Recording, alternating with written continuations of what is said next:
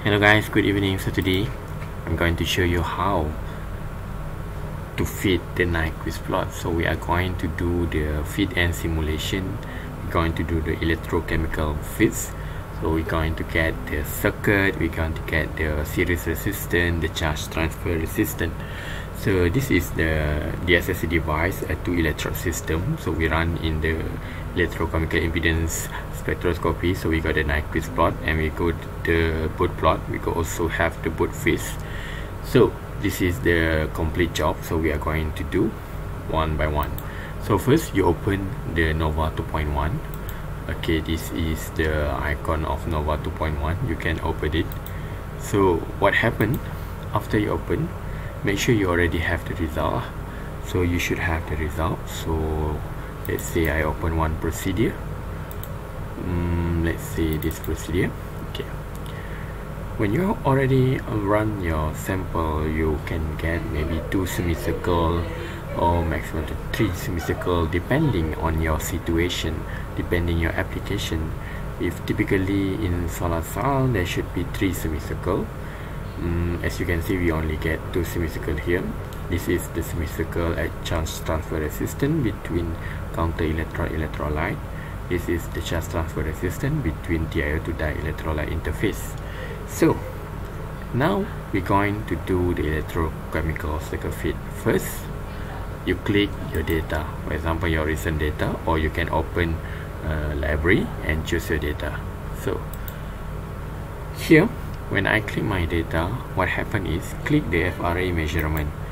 When you click, go to this button up here, go to the button add analysis command, then electrochemical circuit fit. So when you click the electrochemical circuit fit, double click it, you can pick 3 point or more.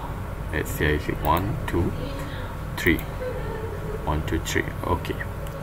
So now here you can know the value here. The RS is 832.38 ohms, and for the RPR is the charge transfer resistance 437.14 ohm.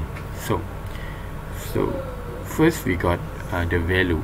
So you must report the RS value, the RCT1. Let's say you say this is RCT1 and this is RCT2. To get the RCT2, we can get again after this. So first for the RCT1, after we already do the electrochemical circuit fit, we need to do the fit and simulation test. So fit and simulation analysis. So first of all, add your electrochemical circuit fit. Just now we already done like this, so we must click copy, means that it will copy as equivalent circuit. So then we go again to our second measurement, which is fit and simulation. You click at fit and simulation and click edit, so you can paste. So this is your circuit for this first semicircle, because ours we got, as you can see here, we got 2 semicircle. We can add 2 circuit here. So first, right click, add connection, is parallel split. So we got the parallel split. So just copy the resistance, paste, just copy the CPE or the capacitance and paste. Or lastly, you need to right click, add connection and parallel join. Okay, then you click OK. After you click OK, they will undergo a process here. So we are just waiting until the circuit is fitted. So as you can see here, the circuit is almost fitted. The dotted line is the real experimental, whereas the solid line is the fitted data. So you can see here, you can see at the chi-square here. Okay, the chi-square, if the chi-square is 0.0009 or whatsoever, if the chi-square is only the 0 is 2 or more, so the result is good. So you must get a very low chi-square for a good fitting graph. So that's for the fit and simulation. So it's quite simple. If you want to copy the graph, just go to the fit and simulation, click more,